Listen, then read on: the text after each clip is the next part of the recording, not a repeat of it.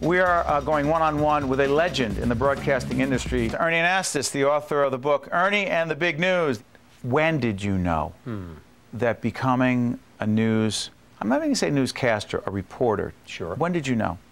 Very, very early in my life. I used to sit underneath the kitchen table. I was probably about 10 years old. And I remember holding the radio to my ear. And I would listen to the radio announcer, and when he'd start to talk, I would turn the volume down, and then I had something in front of me, or just ad-lib, and I'd say, well, now the weather is, partly sunny, and so forth and so on. And then I'd be listening, and when they play the music, then I'd say, now let's go back to the music. And I'd turn the radio up. But the big turning point, I think, was when I was about 13. And this is one of the reasons why I love school, and I appreciate teachers so much. I had a teacher in my homeroom. Her name was Evelyn Ryan. Miss Evelyn Ryan. Miss Evelyn Ryan. I'll never forget her.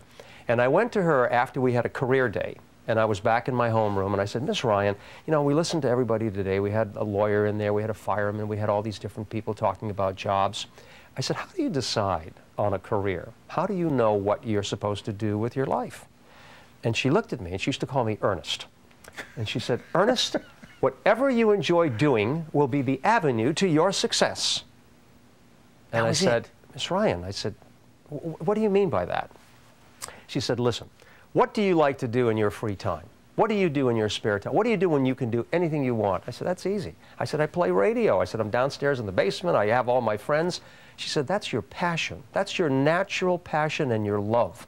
She said, you have to pursue that, because that will make you a happy person, and you'll probably be successful at it as well. But she said, don't ever forget that. I tell children in the very beginning, live your dream. Become everything that you are. You don't necessarily have to be a broadcaster or be a journalist or television, but I said, whatever you are, find your gift. Passion. Every one of us has something inside. I said, and if you do, you'll be happier for it, but also try to make the world, Steve, a better place.